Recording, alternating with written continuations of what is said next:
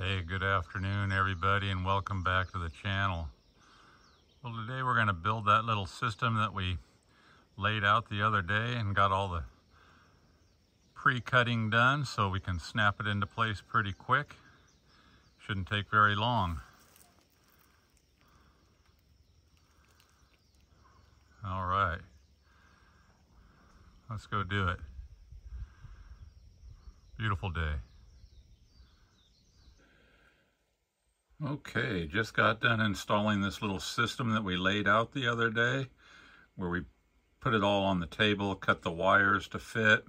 We knew exactly what we were going to put this into. Very small corner, very small footprint.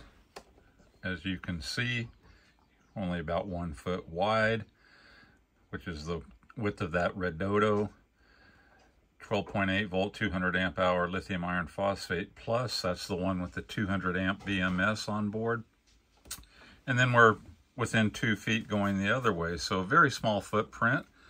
We've got the Victron energy pure sine wave inverter. That's the Phoenix 12 volt 375 watt unit. That little black box there that you can see is flashing is the dongle, Bluetooth dongle, which gives us a little more information and versatility with the inverter. We've got the 50 amp breaker off the inverter to the battery, solar isolator switch, 200 watts of solar coming through to that, and then over there we've got the Victron Energy Smart Solar Charge Controller MPPT 75 volt 15 amp charge controller. So it all went together very quickly. I did change the configuration just a little bit, but all those wires that I cut the other day I was able to use.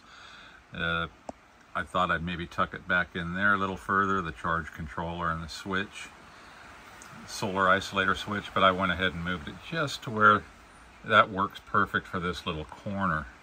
It is up and running. As you can see with that yellow light on the charge controller right there, it just went into its absorption phase. Battery sitting there at 14.2 volts, and it was pretty full battery. Once I got done tying everything up together, flipped the switch and let the solar come back in, it only took 150 watt hours before it went into absorption mode. So now let's take a look at what that little dongle does. And there's the Victron Energy Bluetooth dongle right there, and you can see it's flashing blue on the Bluetooth, what says Bluetooth. And if we look in the back, you can see right there is where it plugs in. Just simply snap it into place. And the inverter on-off button and eco mode button is right here.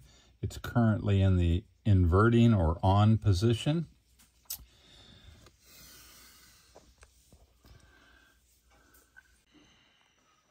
And if we go to the app for that dongle, you can see in that top it says mode, and it actually says off even though the inverter is in the on position.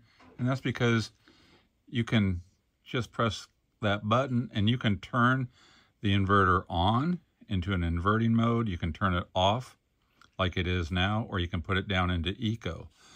And if you scroll a little bit further down, you'll see right there, wake up minimum power 15 watts. That is the minimum amount of power it takes on a load to wake it up out of eco and start inverting out of its kind of resting, pulsing state where it's less than 1 watt in the eco mode. Or you can do it right here. You can just press that. Now it has gone into eco mode, even though on the unit itself it's in the on position. There is the button back there. You can push the button into eco mode, but you can also do all of these functions from the app itself. So probably for the purposes that I'm using this unit now, I'll leave it in the on position. When I'm done using it for the evening, I'll just simply turn it off. And now it's drawing 0 power. So that's a really nice function. I played around with that. I was hoping I could wake that up with a less of a load than even 15 watts. That's the minimum. But you can set it higher if you want a higher wake up minimum power. And looking at the Dongle app again, you can see that it's reading the voltage at 14.2, which is exactly what it is. And we'll verify that with the charge controller, but that's holding it right at float right now, the charge controller, but this is the Dongle app. So the inverter is reading 14.2.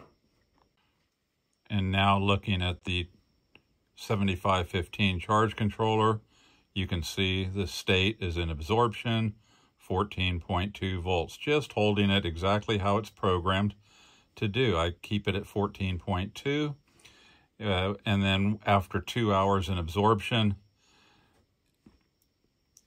the float would be 13.5, but it's taking 0 watts right now.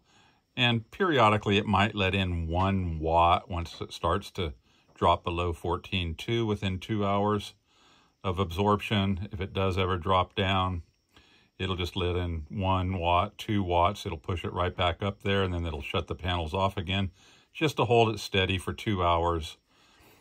And then it'll all be completely fully charged, which it is right now. But the charge controller and the inverter reading the exact same voltage. And here's one more look with the VE Direct Smart Dongle. You can see 14.21 and what I've named the Phoenix system, which is the charge controller, 14.2. So they're reading exactly the same. Now, as it's in absorption phase, if I was to turn a load on right now, as you saw, there was 0 watts coming in. It would open up the panels. Say I put a 50 watt load on there, it would open up the panels and let 50 watts come in, just to keep holding this at 14.2 till it finished off that absorption phase. So right now it's not taking anything to hold it there. But yeah, if you did turn it on during its absorption phase and started running something, the panels would try to compensate to hold it up there if it could be done. So end of the day right now, got up to a nice full charge. Everything's looking great. And that little bouncing around, I've got some other Victron products running, so as they kind of move around a little bit, it jumps around on the screen. But VE Direct is the dongle, the Phoenix system is the charge controller, sitting there at absorption. The state is off, and I can just toggle that on the app and start drawing some loads. So yeah, pretty happy with this little system. It's going to work well for this zone of the house. Like I told you, I've kind of divided the house into several different zones. And this is going to run one side of the house easily. And if I need to, I can always put on another solar panel or two. But I think this is going to work good just as being a small little self-contained unit. 200 watts of solar and a nice 200 amp hour lithium battery. So all of that, very simple, very few moving pieces right there. Did not take long to build that. All right. And now that I've got the system completely installed, the last thing I'm going to do is screw this pass-through gland where my solar panel cables are coming in here.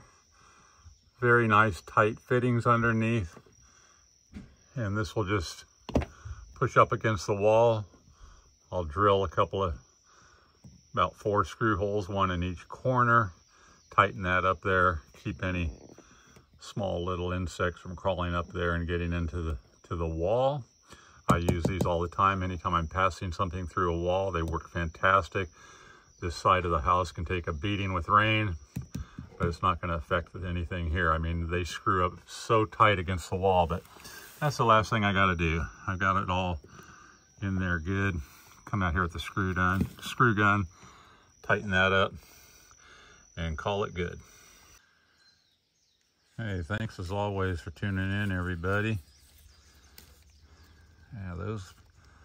those babies are ready to be picked. These are great lemons.